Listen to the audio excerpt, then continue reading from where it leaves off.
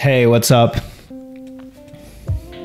Hey, finally, we get to the second chapter of this book. This little essay right here is called America Seen Through Photographs Darkly.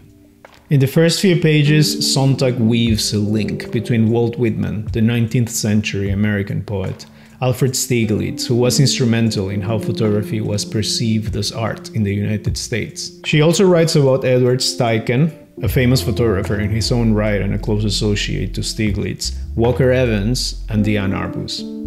These are all names I was vaguely familiar with from when I first studied photography in 2007. I'm a little embarrassed to admit that I was never all that thrilled with the photos I had seen of Stieglitz, Evans, or Arbus for that matter. I think I was too young. Steichen seemed vaguely more interesting, but that was because I thought I wanted to be a fashion photographer. I always tried to keep that first encounter with this medium as fresh as possible, not out of nostalgia, but rather to stay in touch with that sense of innocence with which most non-photographers look at photography. So, why this autobiographical rambling? Well, because coincidentally it ties with the idea that Sontag opens this chapter with. Quote, as Walt Whitman gazed down the democratic vistas of culture, he tried to see beyond the difference between beauty and ugliness, importance and triviality. It seemed to him servile or snobbish to make any discrimination of value except the most generous ones, end quote. I'm not going to try to summarize Whitman's ginormous vision here. It's well beyond the scope of my YouTube channel, and well beyond Sontag's essay for that matter. So, in plain English, Whitman promoted the appreciation and celebration of life in its infinite shades, free of any judgment of what is worth paying attention to. This is something I briefly kind of spoke about in episode 8 when talking about Wolfgang Tillmans' choice of subject matter for the Fruit Logistica project. Time-stamped up here. Sontag presents Edward Steichen's 1915 photograph of a milk bottle as an early example of a new idea of how a photograph can be beautiful. After playing around with the notion of how American photography has gone from affirmation to erosion to finally parody of Whitman's motto, she calls Stieglitz's efforts with camera work and 291 the most ambitious forum of Whitmanesque judgments. Stieglitz was one of the hardest working and most influential figures of the photographic scene at the turn of the century in the United States. He was born in New Jersey in 1864 to a very wealthy family and moved to Europe with them when he was 15, and that's where he picked up photography. A few years later he went back to the States, and by 1902 he decided to work on his own publication, Camera Work, which contained very high quality prints, and he did a lot of writing. The writing was very good as well. 3 years later he opened a gallery on Fifth Avenue called Little Galleries of the Photo Succession, later named simply 291. So why does Sontag present an image from 1915 as an early example of the Whitman ideal if Stieglitz had been hard at work for well over a decade by then? Well, most of Stieglitz's efforts until 1915 were centered around the pictorialist aesthetic, and most of the work promoted by Camera Work and 291 was of this ilk. The pictorialists were characterized by this romantic capture of subject matter, highlighting its beauty through highly technical execution or just messing around with the print in the darkroom sometimes, rather than adopting a more realist approach like Steichen did for that 1915 picture. This more modern aesthetic caught Stieglitz's eye around that time, pretty much after meeting Paul Strand and getting acquainted with his style, which concentrated on the bold lines of everyday forms. Shortly after meeting Strand, Stieglitz met and fell in love with Georgia O'Keeffe, and he made a few changes to his creative endeavors, which included closing down the gallery and not publishing Camera Work anymore. Now, I have read a few of the articles of Camera Work, but I didn't have in mind this Whitmanesque idea, so I was a bit intrigued as to why Sontag deems Stieglitz's early contributions the most ambitious forum of Whitmanesque judgments.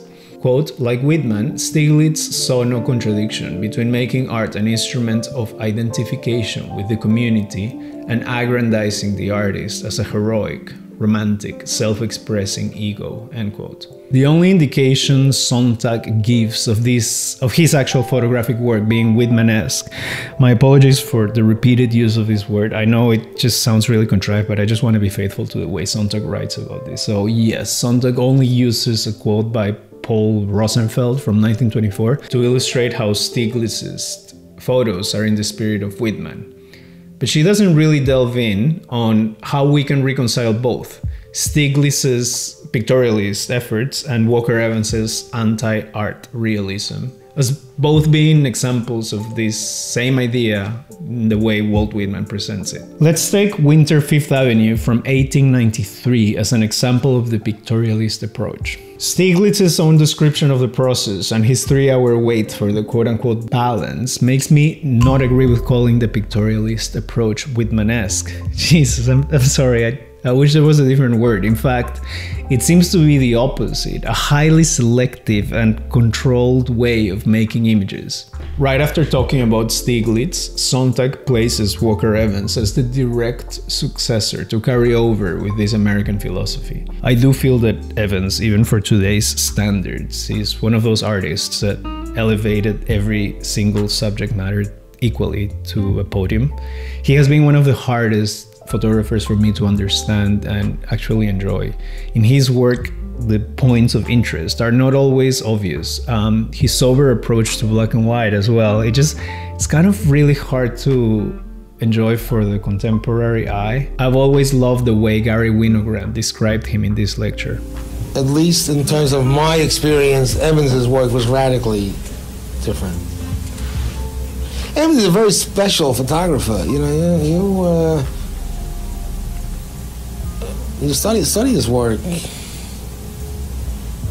It's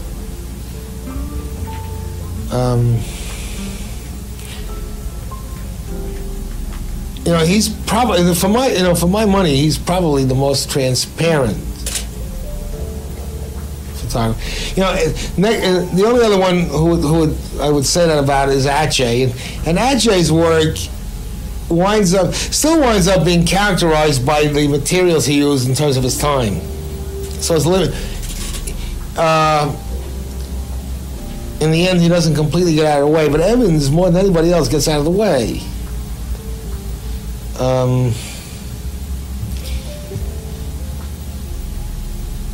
It's as close to the absence of an obvious strategy that I know of.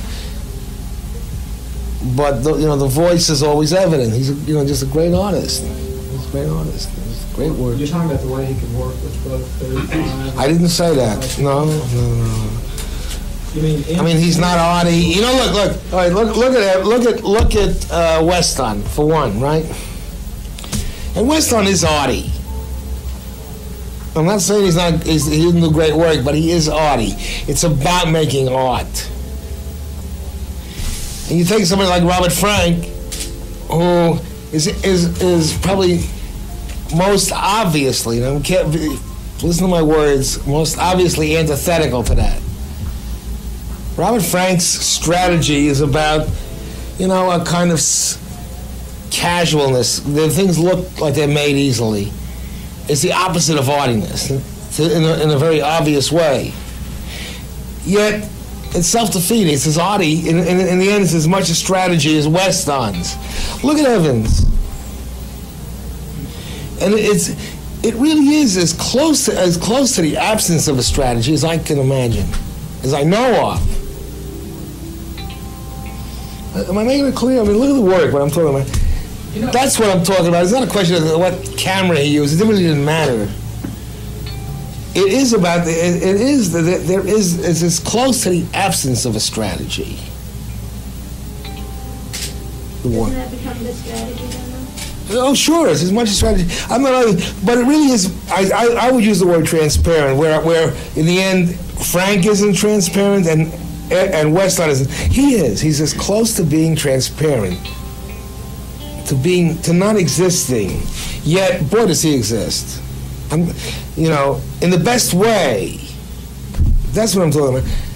What do you want to say? What is it? Sontag contextualized one of Evans's most famous ambitions when it came to his work. Quote, Evans wanted his photographs to be literate, authoritative, transcendent. The moral universe of the 1930s being no longer ours, these adjectives are barely credible today. Nobody demands that photography be literate. Nobody can imagine how it could be authoritative. Nobody understands how anything, least of all a photograph, could be transcendent.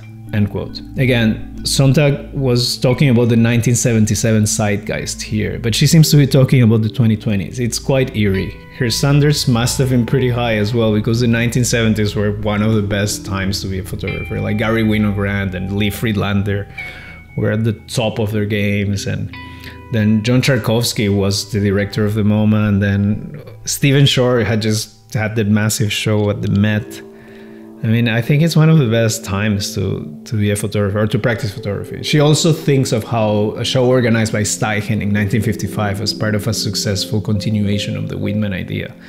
Family of Man presented 503 photographs by 273 photographers from 68 countries that were meant to prove that humanity is one and that human beings, for all their flaws and villainies, are attractive creatures. End quote. This show is often cited along with new documents held 12 years later as milestones in the history of photography in America.